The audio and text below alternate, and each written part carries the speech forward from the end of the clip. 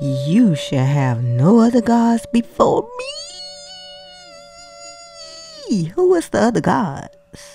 I haven't had nobody to answer this question yet. They always go around it. I want to know, like, who was the other gods of the Bible? I'm waiting on somebody to finally give me that answer that I have been searching for. Because if there's only one true God, why does that God of the Bible tells you that you should have no other gods? So that leaves me with the reality of that there had to have been other gods. Must be was a competition of the gods, because you shall have no other gods. It's a plural. It's plural. Elohim.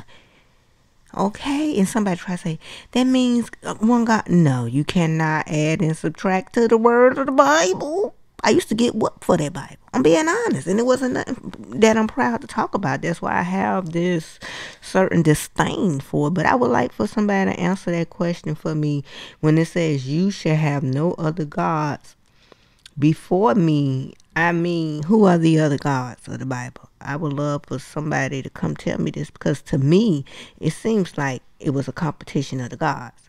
And it said, you shall worship no other gods, for the Lord whose name is jealous is a jealous God.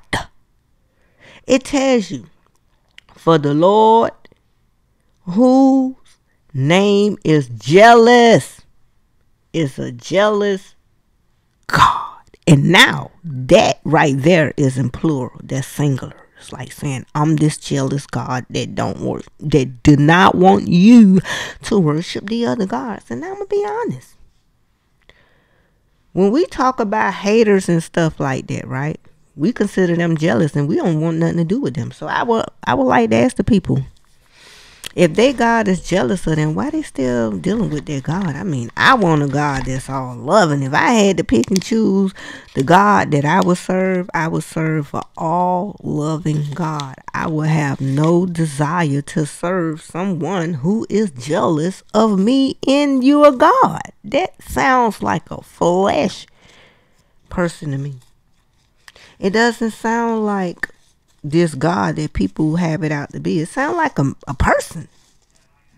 That's what it sounds like. For you shall worship no other God.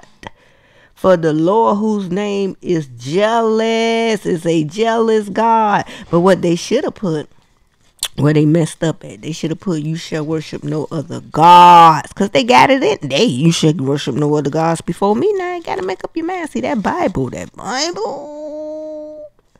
It got my people in a struggle.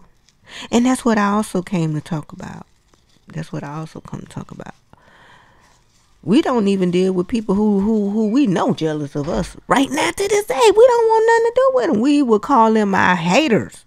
And some of us wish them the best. Some of us don't. But anyhow, with that being said, I would love to know why people would want to worship somebody who's jealous of them. But I got more to come. This is just the first video for the day. Because I did my Florida walk and talk. And that video that I was talking about with how they're using their energy, I was particularly talking about, if anybody want to know the person, that person would be Charleston White. That's right. And I'm out.